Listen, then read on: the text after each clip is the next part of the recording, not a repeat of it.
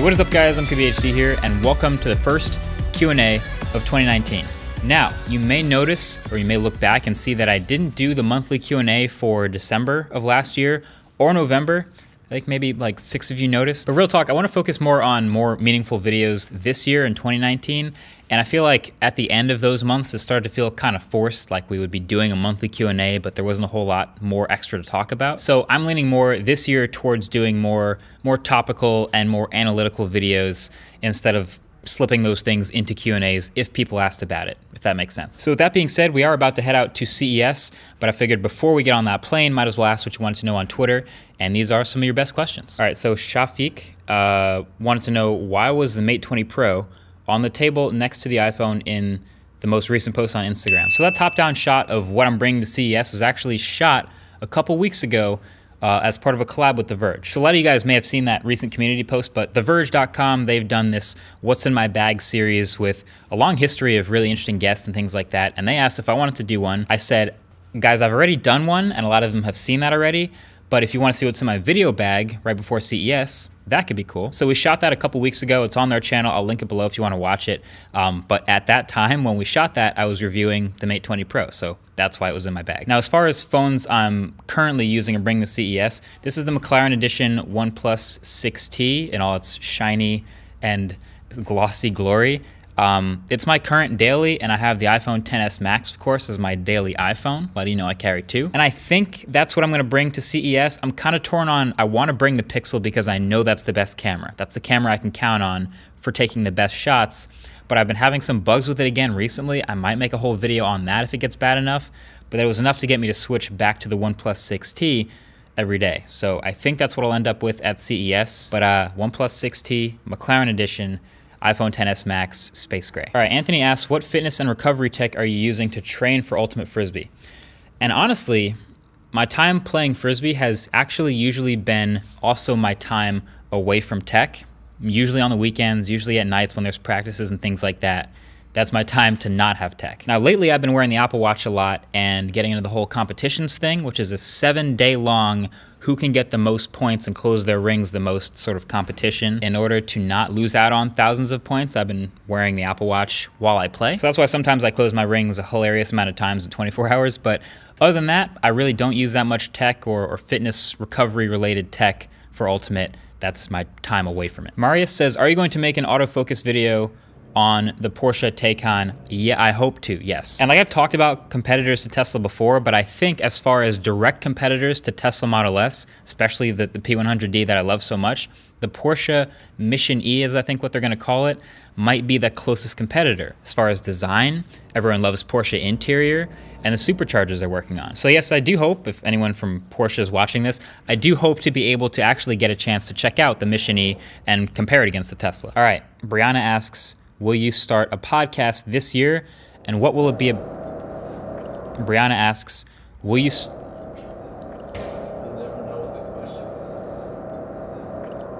All right, Bri asks, will you start a podcast this year, and what would it be about? That might be referencing one of my early year 2019 tweets, just sort of brainstorming that I should start a podcast.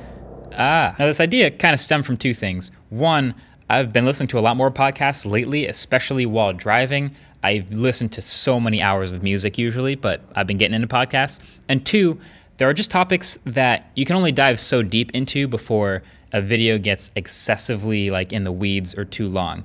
And there are things that I'd like to talk about more or get into and research and interview about more that could be an hour long that I can't really get into in a 10, 15-minute video. And it's actually funny, a lot of the videos have slowly, I don't know if you've noticed, but progressively gotten a little longer on average over like the last year or two. We kind of average now like 12 to 14 minutes, but that still doesn't quite cover how much we could talk about something. So I like the idea of a podcast, but I don't want to just jump right directly in and rush it. Like I feel like I could just grab a mic and just talk for an hour and upload it right now, and that's episode 1.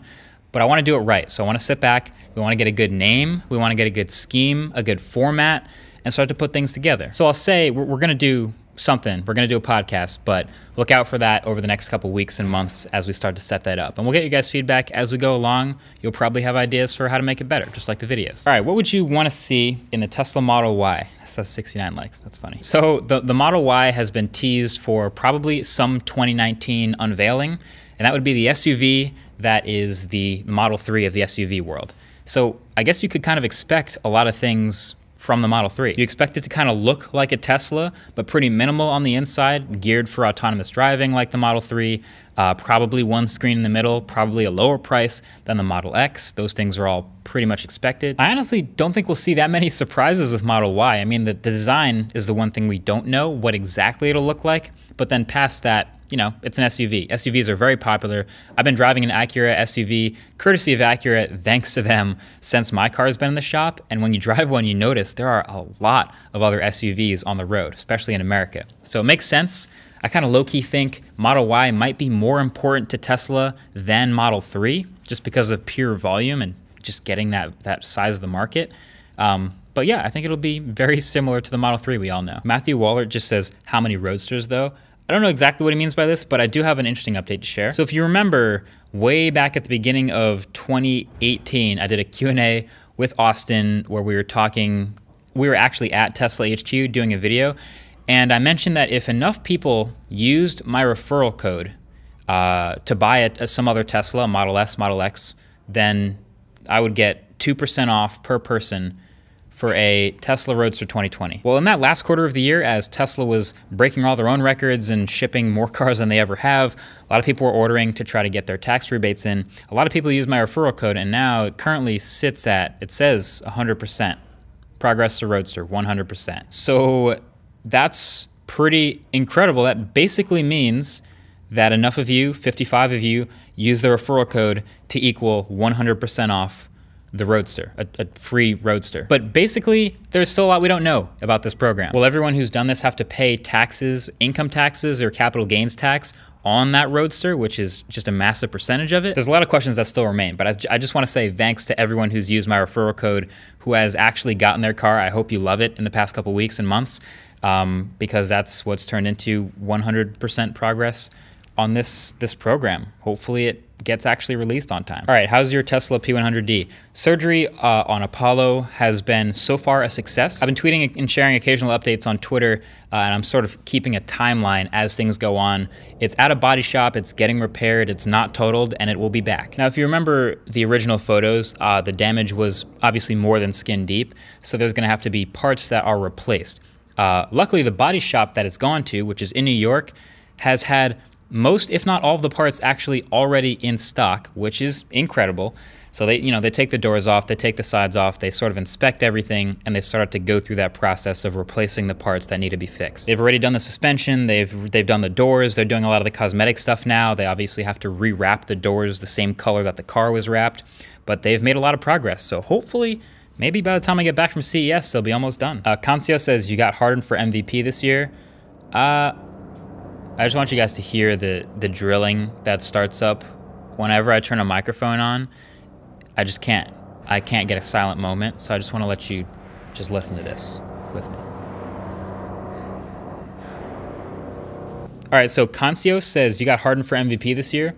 I'm gonna go with yes. Can we see you wearing your glasses? Actually, Jeff, so a lot of people don't know this, but from that What's in My Bag video with The Verge, I had my contact lenses. A lot of people were like, whoa, you wear contacts? Do you have glasses? I actually don't own a pair of glasses anymore. I lost my original pair from high school that I did my first videos in, so if you want to see me in glasses, you have to go all the way back to those 9, 10-year-old videos. But I actually, since then, have not bought another pair of glasses. I've worn contacts for like 9 years and just stopped worrying about glasses. I also tweeted I would like to probably get LASIK or something in the next couple of years, maybe to see 2020 by 2020. Why is this drilling so loud? It's ruining my 2020 puns. Bottom line, yes, you can see me in glasses, but it will be 9-year-old footage. Actually, if you want to see me in glasses, I'll link below again that commercial that I shot. If you want to see me in glasses more recently, you can look back at that commercial I did with Under Armour and Steph Curry in 2018.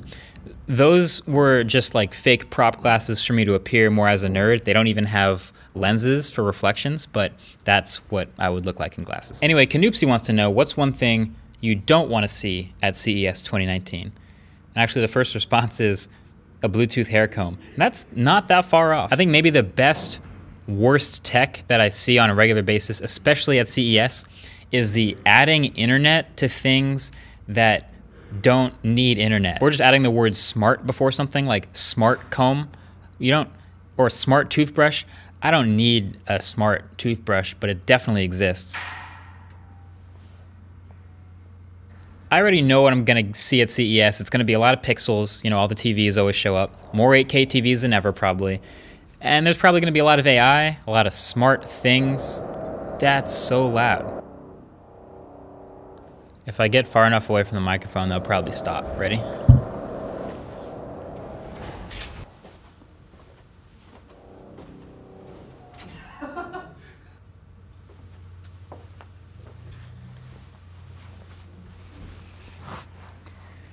Anyway.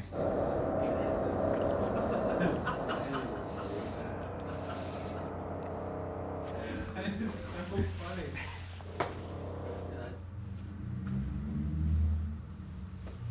Anyway. That's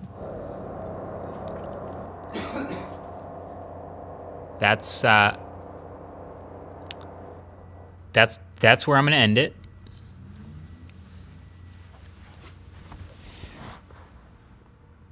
Okay, yeah, no, I'm just gonna cut it there because I think that's all the time we're gonna get between the drilling. Thank you for your questions on Twitter. Hope to see you guys a lot at CES. I know there's a lot of people heading out to Vegas in the next day or two. I'm about to get on a plane, about to drop this iMac in the bottom of the plane with me, and hopefully we'll get some good stuff out of the next couple days. Either way, hope your notifications are on so you get videos during the wave of stuff that goes through your sub box. That's about all I got to say. Thanks for watching. Talk to you guys in the next one. Peace.